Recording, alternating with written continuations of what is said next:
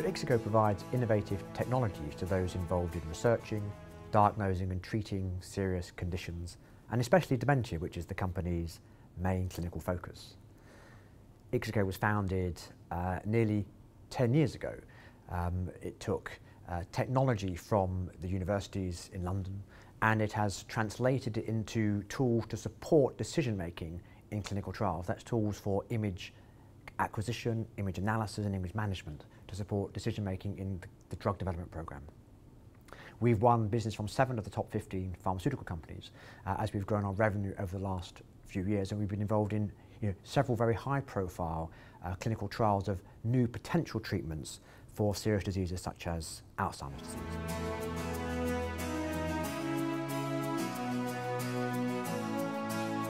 So dementia is one of the most important crises facing society. It's estimated that it already costs around 1% of GDP globally to manage, and that the 35 or so million sufferers around the world at the moment is going to perhaps double in the next 20 years.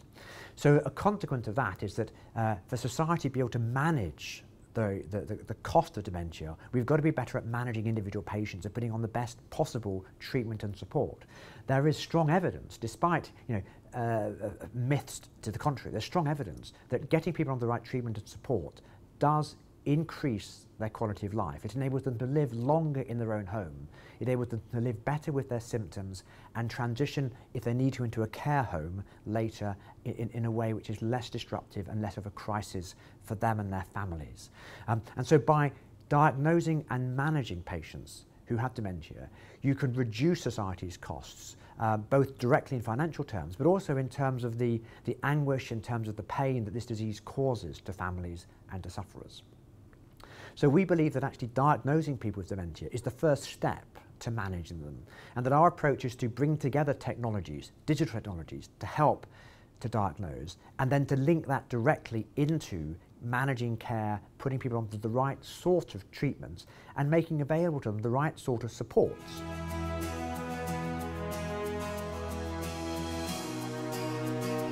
So Ixico was founded by 4 professors from colleges of the University of London with many, many years of experience in medical imaging and the application of medical imaging in a variety of disease areas.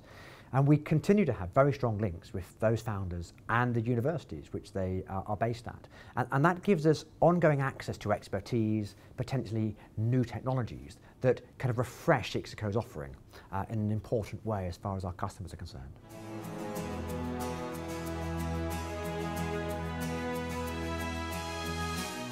So Ixico works in 3 interlinked areas, which we call the 3 pillars of Ixico. The first is clinical trials. This is where we currently get the majority of our revenue. We're working with 7 of the top 15 global pharmaceutical companies to help them test the safety and efficacy of their drugs. And we collect data from more than 400 hospitals around the world as part of that process. The second pillar is experimental medicine. That's where we work in a more alliance and collaborative and strategic way with pharmaceutical companies and research organisations, developing new tools to use in clinical trials, and also potentially tools that can be used to stratify patients for diagnosis. The third pillar is diagnosis, and that's where we are taking our technology and taking it to market to support diagnosis of patients in a clinical setting, particularly for dementia.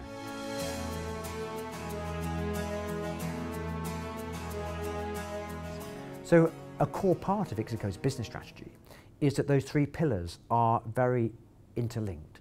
So the clinical trials market is somewhere where we can prove the technology that we can use in the other segments. Similarly, the experimental medicine pillar is one where we can develop new products, both for the clinical trials and the disease diagnostics pillar. And furthermore, what we do in the disease diagnostics pillar can influence the way clinical trials are done, because ultimately the way that you design a clinical trial also depends on the diagnostic tests that are available once a drug is approved.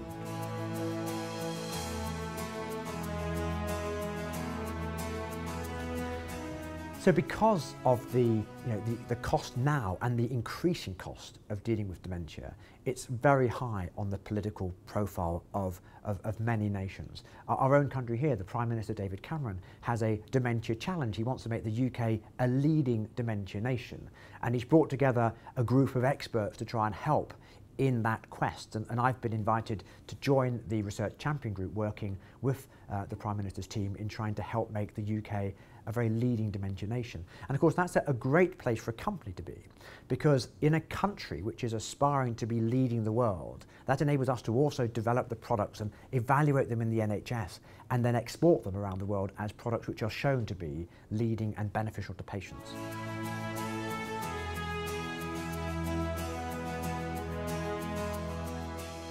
So by getting a listing on AIM, what we're able to do is to access funds. So we got funds through reversing into the Phytofarm shell, to use the cash that was in that shell, plus potentially access future cash through AIM to enable us to be much more ambitious. We've been a business which has grown revenue by selling our services to the pharmaceutical industry. The diagnostic market globally requires deeper pockets, more resources, and also opportunities for new sorts of partnerships and collaborations with other organisations, with other companies.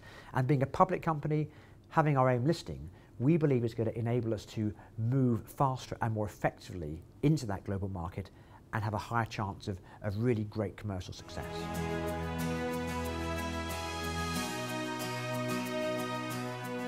So Ixico's vision is to build on our credibility internationally in order to position ourselves as a brain health company accessing the global market for dementia diagnostics. Dementia is a disease now rather like cancer was in the 1970s, a disease where it was won by providing more tools to diagnose and to realise that it's actually a whole lot of different conditions, that the cause can be multiple types of disease. And that led to people developing new diagnostic tests, new treatment tools, which could enable much better outcomes for patients. So just as with cancer, the treatment has dramatically improved, so we believe that the treatment of people with dementia can also improve in a parallel way, that by having better diagnosis, by understanding the cause of people's dementia symptoms, we can match them into the sort of drug treatment and non-drug treatments that will enable them to have better outcomes, to live better with their symptoms, and to have reduced cost to society overall from dementia.